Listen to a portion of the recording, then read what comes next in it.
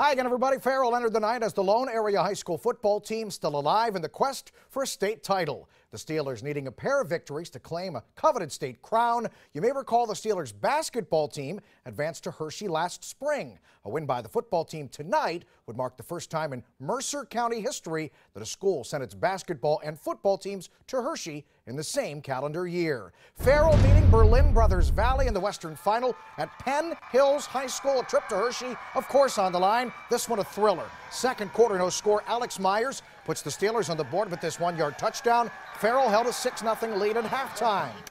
Fast forward to the fourth quarter. Mountaineers trailing this one 12-7. Brenson Harding finds Cole Booth with this 2-yard touchdown pass. Farrell now trailing 14-12.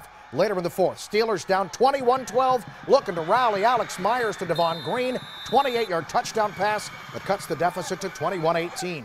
Under a minute left, same score. Farrell one last crack, and the Steelers come up big. I mean huge. Myers with a bomb to Marcus-McCoy, 76 yards for a touchdown. Farrell up 26-21 with just 44 seconds remaining.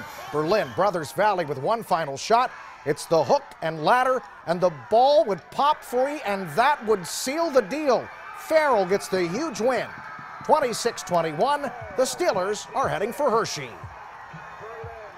We're a team of destiny, man. We never give up. We never quit. I love these kids. They got the heart of a champion. They never give up. I'm just so elated right now, man. I'm proud of my guys, man. Our coaching staff hung in there, and these kids, they are true champions. We are a team of destiny, and we truly are a team of destiny. We're going to Hershey, baby. Get me a candy bar with almonds. Farrell advances to face undefeated Bishop Guilfoyle in the state finals this Friday afternoon. Kickoff set for 1 o'clock in Hershey.